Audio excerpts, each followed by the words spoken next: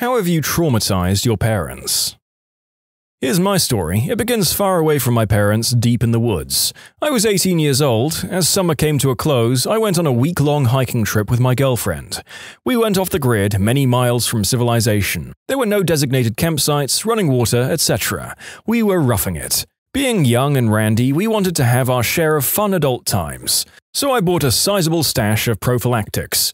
Of course, there were no garbage cans in the middle of the woods. When the deed was done, I had to put the used wang covers into a Ziploc baggie in my backpack. By the end of our week in the sweltering August sun, the baggie was full and funky.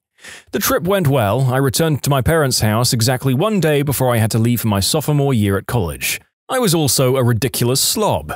So, using my patented packing style, I hastily dumped my backpack's contents into my bedroom closet, picked through the mess, took what I needed, and left the rest. Yeah, I forgot about the baggie. But someone else found it. No, not my parents. My dog. Basically, my parents came home one day to find used prophylactics spread all over the living room. Yeah.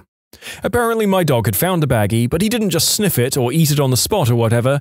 No, he took it downstairs and spread my week-old rubbers and splooge all over the couch and carpet in the living room. The first room you see when you enter the house. Welcome home, Mum and Dad. They didn't tell me about it for years to spare me the embarrassment. When my dad finally did tell me, he was laughing his butt off. But my mother was apparently not pleased. In conclusion, my childhood dog spread my used rubbers all over my parents' living room. When I was in 8th grade, I was staying the night at my friend's house, and it so happened that one of my favorite movies, A Christmas Story, was going to be playing on TBS. My family didn't have cable, and I knew everyone would enjoy watching it on Christmas at my house, so I asked my buddy if we could record it onto VHS so I could take it home.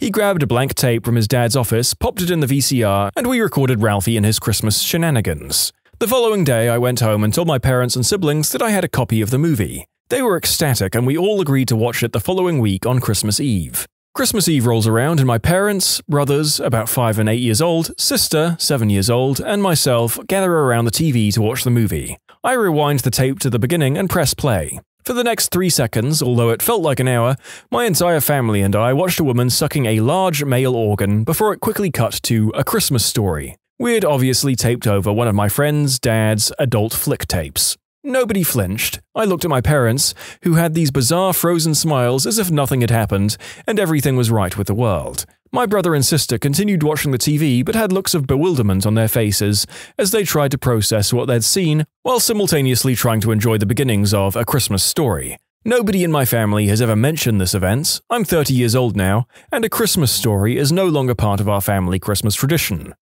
Oh, sweet Lord, we've missed out on many great awkward family moments now that the age of the cassette tape has been and gone. We shall miss you, Old Faithful. When I was 15, I was just constantly in the mood all the time. I'd also never seen a male member other than my own or in an adult flick. These two things are important. So I have my group of friends, and one of my friends, who we'll call D, had older, cooler brothers. So they would get us adult flicks and we would trade with each other every so often. After a while, I had a collection of about 8 or 9 skin flicks, all VHS, hidden in a garment bag which contained a suit I never wore in my closet. I also had acquired a male enlargening pump. I know, laugh it up. Honestly, I thought it was small by comparison, but it was the kind that has a long cylinder and squeeze pump. This was also hidden in the garment bag, along with rubbers and cigars. I just knew it was a genius hiding spot. Incorrecto. Come home from school one day with everything that was in the garment bag on the kitchen counter. Super busted, and my mum is freaking the frick out over the enlargening pump. It was like she'd found a severed head or something. She was mortified. She yells at me and says, "Wait till I tell your dad," and sends me up to my room. My dad comes home. I hear them talking, then I hear him ascending the stairs. I'm terrified. He opens the door with the biggest grin on his face, tells me not to worry about it, gives me my rubbers back, but says we have to throw the tapes and pump away. But he put them in a bag and put them on top of the garbage so I could retrieve them, and told me it was nothing, that I was a teenage boy and that my mum would never understand. My mum thought I was the devil, though. When we were about 5 or 7 years old, me and my brother discovered the similarities between ketchup and blood. Mum wasn't home yet, so we got some knives from the kitchen, all the ketchup we could find, cut some holes in our shirts for the knives, and staged a huge crime scene in the living room.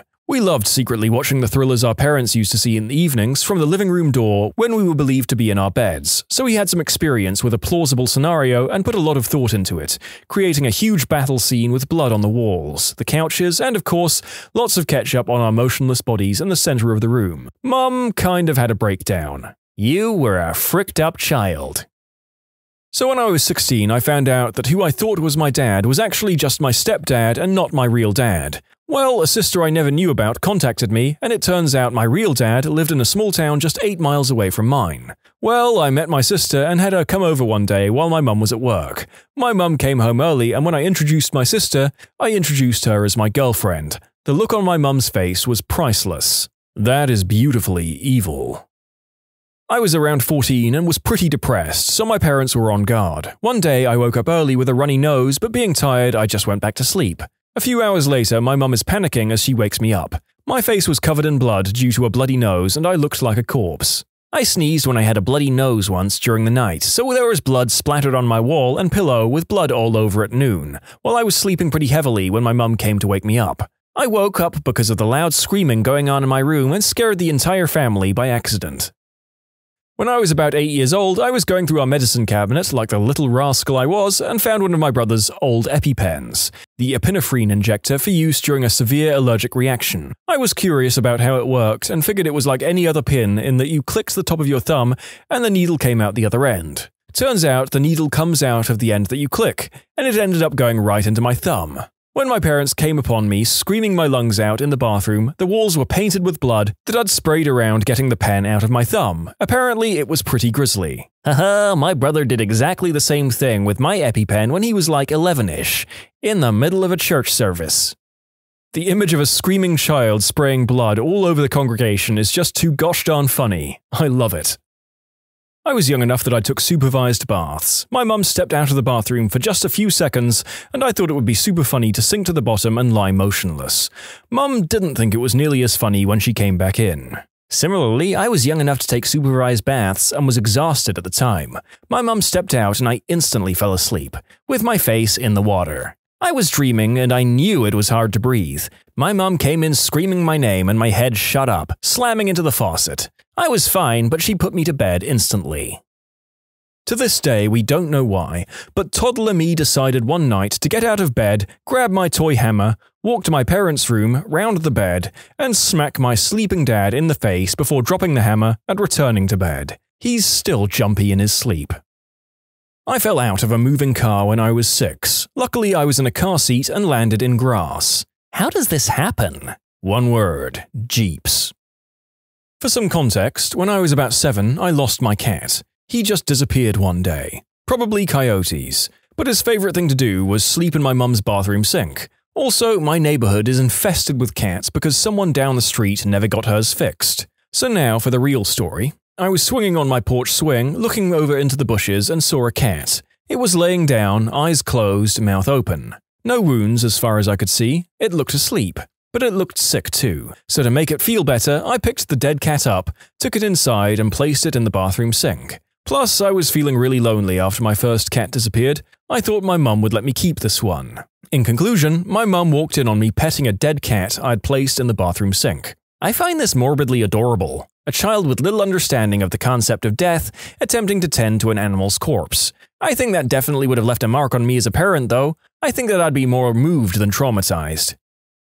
My mum got my sister and I our first set of makeup when we were 11 and 15 respectively. We ran to the bathrooms to try and figure it out and immediately decided that the best course of action was to paint bruises and wounds all over our faces, fake fight sounds and screaming, then run to our mother's office area appearing like we needed to go to the hospital. It worked. She turned about as white as a sheet and screamed before we collapsed into laughter. We weren't allowed to have makeup again until we were adults and bought it for ourselves.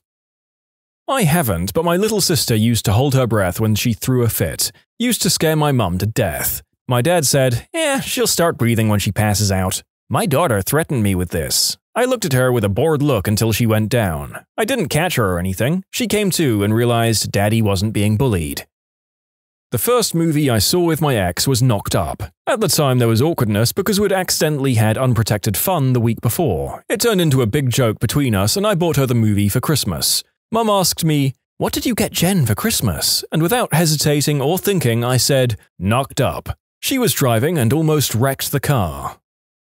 This happened the summer after my senior year of high school. After a long night of drinking, I came home and apparently felt the desire to spew. My parents live on the 3rd floor. I live on the 2nd and have a bathroom on my floor. For some reason, I turned the fan on when I went into the bathroom, which is kind of loud, and my parents' room is pretty much right above the bathroom. So I spewed hard, mostly in the toilet at first. I got hot and really sweaty when I'm spewing, so naturally I stripped down to my boxers. I then somehow managed to spew all over myself. Well, that's unacceptable to drunk me, so I decided to take a shower to clean up. Never managed to turn the water on. Next thing I know, I'm getting woken up by my mother screaming bloody murder, crying profusely. Apparently, I passed out in the tub. The fan woke up my mother in the middle of the night, so she came to investigate and found me barely dressed, covered in my own spew, passed out in the bathtub with, as she says, my eyes rolling in the back of my head. She thought I was dead. I would say that was a bit traumatizing for her. In conclusion, my mum found me passed out, covered in my own spew in the bathtub, and thought I was dead.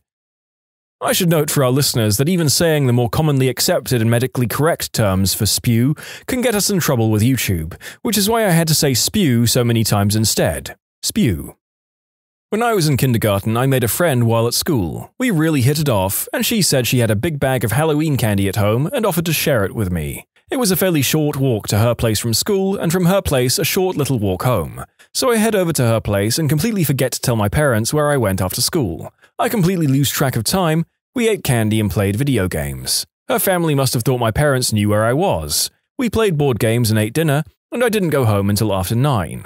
I remember getting home, walking through the front door and being greeted by the sight of my parents, both completely in tears on the phone with the police. I immediately realized what I did wrong, and I thought for sure I was going to be grounded forever. They weren't mad though, they were just overjoyed that I was okay. A bunch of bear hugs and tear-filled expressions of parental affection later, I felt terrible. They must have thought I was dead. I was missing for over 6 hours. Every single one of their friends was out looking for me. I'm such a butthole. In conclusion, when I was in kindergarten, I disappeared for over 6 hours on my way home from school and didn't tell anyone where I was, so I could play video games and eat candy.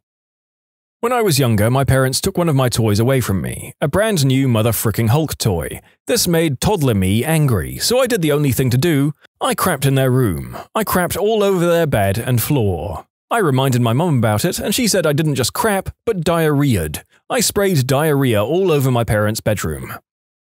When I was young, maybe around 5 or 6, I was trying to find Christmas presents in closets or under beds, but instead I found a crapload of prophylactics and adult fun-time toys. At the time, I didn't know what they were, so I opened up the box of what I thought were balloons and started to run down the stairs with what I thought was a sword, or a vibrating toy, and trying to blow up the balloons. I then ran into the room where my parents were and started talking about how I finally found my Christmas presents. My parents still talk about that today.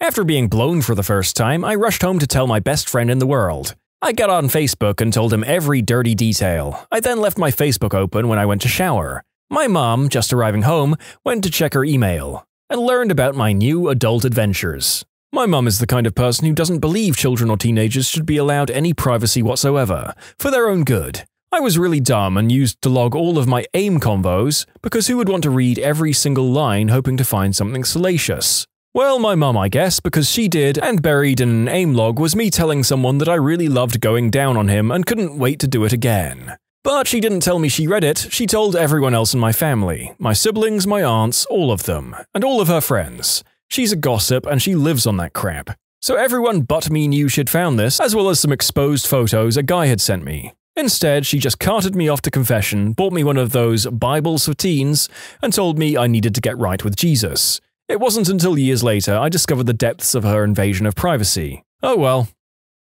My dad was fixing this huge closet one day. The closet was very old and had an extremely heavy door. The problem with that closet was that the door hinges were loose. At that time I was about 8 or 9 years old, and my little sister was fooling around inside the closet while my dad was trying to tighten the hinges. He told me to get her out of there since she was just bothering him, and as I lifted up, the gosh darn closet door fell down on my pinky toe. It's all a blur, but I clearly remember me running down the hallway screaming my heart out while my sock got pumped with blood. After that, I passed out, waking up a while later in the back seat of my father's car with a crapload of toilet paper around my foot. My dad didn't say a word. When I arrived at the hospital, I got put under and operated. Fortunately, they managed to put my pinky toe back where it belonged.